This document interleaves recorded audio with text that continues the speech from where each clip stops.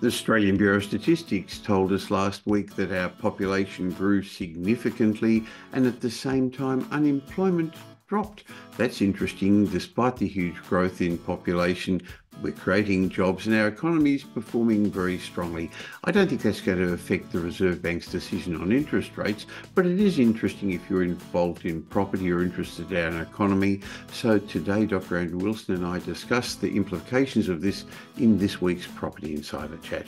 If you want to keep up to date with what's happening in our housing markets, please subscribe to this YouTube channel and click the little bell icon so we can let you know each time a new show comes out.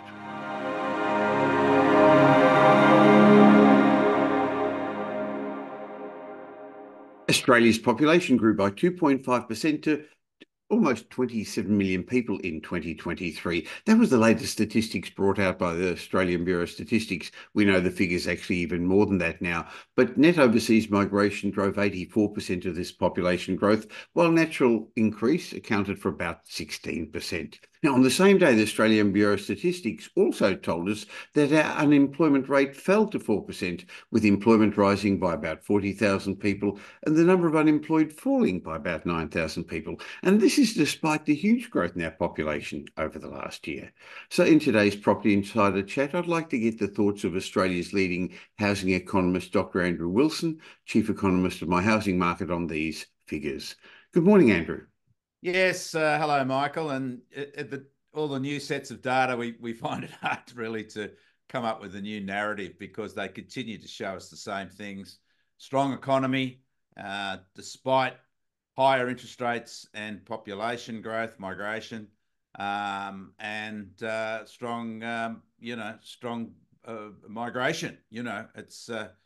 It's all the predictions of a hard landing with high interest rates have proven to be nonsense. And haven't they? Yes. Even though we're a little higher than where we were a year ago at our peak, we're still clearly a full employment economy.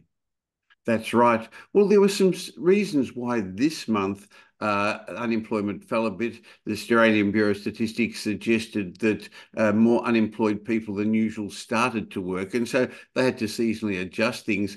But it varied from state to state also on how the unemployment rates are going, Andrew. Yes, look, I think that we've still got some issues with the seasonal adjustment model from the ABS. It's very volatile from month to month. I know that following what happened through COVID, of course, the models, the methodology had to be changed because weaker months became stronger months and stronger months became weaker months because of lockdown. So, yeah, that'll take some time to recalibrate as we move back into sort of a normal seasonal cycle. But nonetheless, I think that the clear pattern remains that we have a very strong full economy, full employment economy, and the jobless figure was actually lower, down to 4%, following the previous month's 4.1%.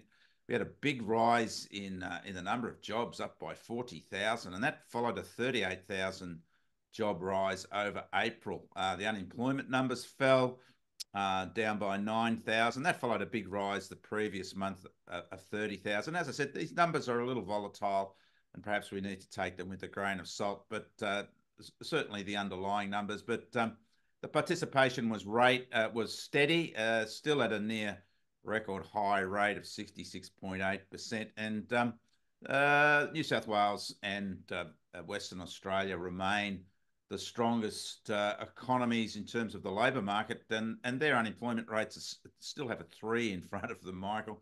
I think the interesting thing there is that only Western Australia is tracking at the same level as a year ago, at 3.6%, but the other states are now tracking higher than where they were a year ago. Still a very low rate, but nonetheless higher than a year ago. But those rates a year ago were crazy low, in the 3s. We hadn't seen numbers like that since the early 70s, which of course was a completely different economy in Australia. And I guess, perhaps there's something to do with migration, just pushing the unemployment rate up slightly over the past year. But interesting that Victoria has the highest unemployment rate, 4.4%. Lots of measures out there showing that Victoria is the underperformer in terms of economics through the states.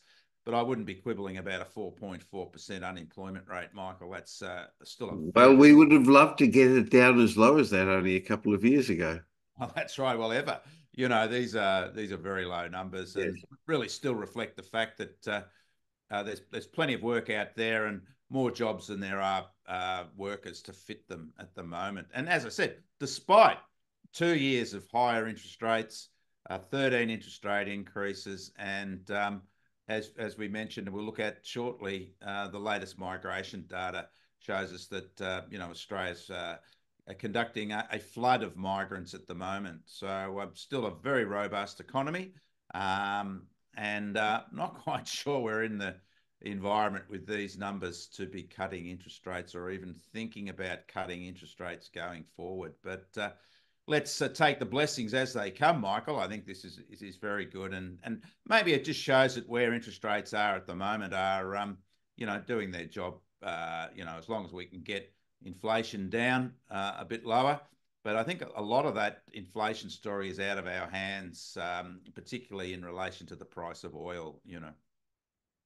Well, at the same time, the Australian Bureau of Statistics told us that our population is growing. Well, it's actually more than growing, Andrew. It's booming, isn't it? Yes, when we look at the net annual migration numbers for Australia, we had a net migration number of 547,228 over the year last year, which is a very, very big number. And when we look at it in the historical context, not just in terms of because we had really no migration at all, net migration at all through COVID, 2020 and 2021, and then the bounce back occurred. But we take around about we get about around about 200,000 net migration per year, and even accounting for that, we're sort of ahead of the mark. So that's a good thing because we need workers, and of course, more migrants give us more energy in terms of capacity in our economy. But the problem we have is that we can't house them. We're really finding a lot of problems with our undersupply, exacerbated by these big numbers, Michael. And we're now seeing, when we look at the net migration figures on a state by state basis, no surprise, Victoria and New South Wales are leading the charge there, with net migration now at its peak in Victoria, has the highest number, just ahead of New South Wales, overall net migration. So Victoria has perhaps some good news there, with total annual net migration now it's the highest of all the states. So that'll create more demand for housing going forward, and perhaps give a bit more of a kick along to that Melbourne housing market, which, although still growing, hasn't been recorded the strength of the other capital city markets, particularly Sydney, Adelaide, Brisbane, and Perth. But when we look at the overseas migration, so this isn't the total migration, this is net overseas migration, we can see New South Wales continues to lead the charge there, which is interesting because usually it's Victoria that has the strength in terms of net overseas migration.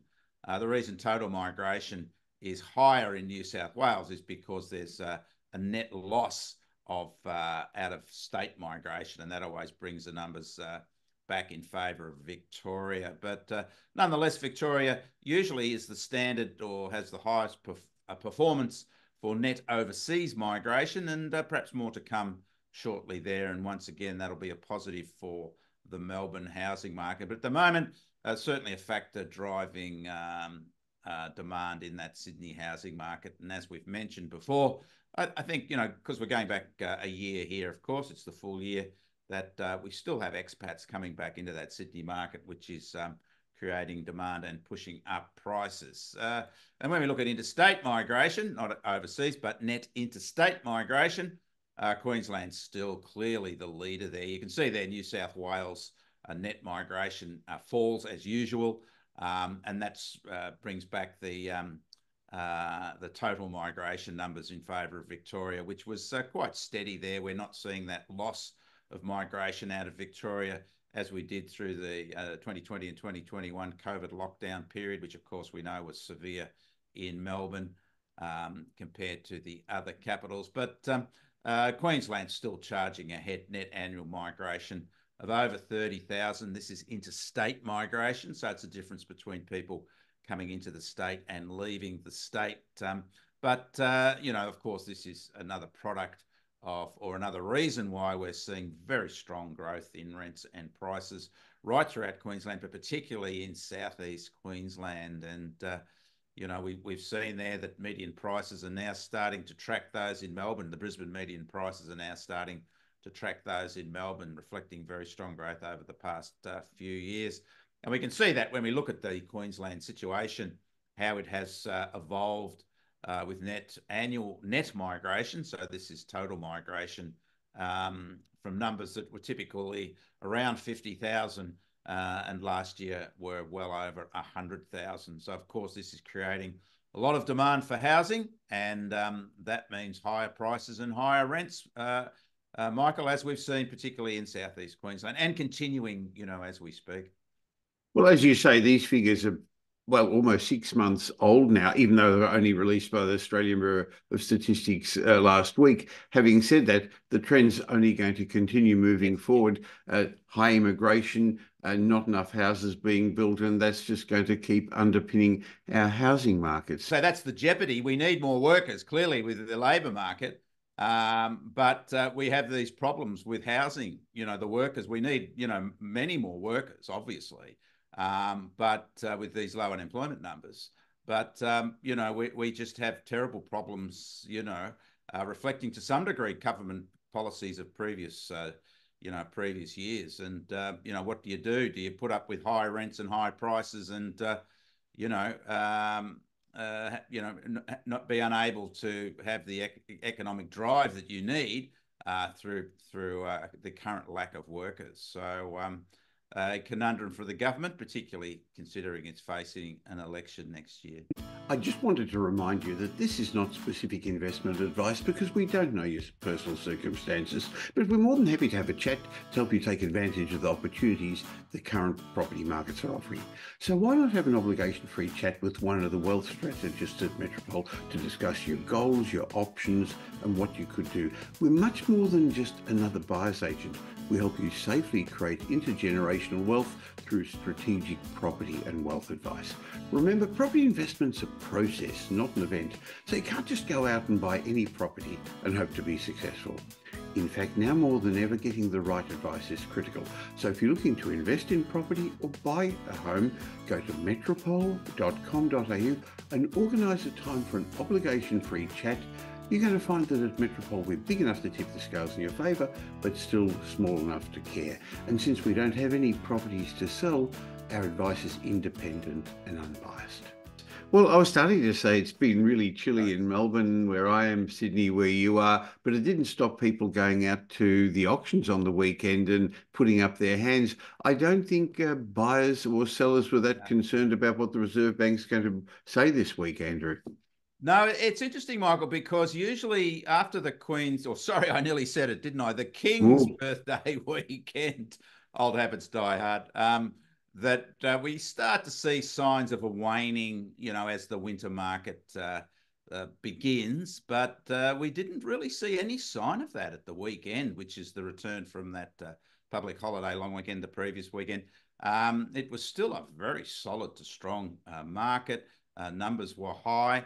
And no sign yet of that winter market emerging, which just reflects how really strong our markets are at the moment. And I think again we're likely to see rates on hold, and so there's really nothing that the Reserve Bank, or there'll be no, I don't think, consequences from the Reserve Bank's meeting this coming week in terms of implications for how the auction market is performing. But when we look at the raw data or the results from the weekend, Sydney had 105 auctions, of course, well ahead of the previous holiday weekend.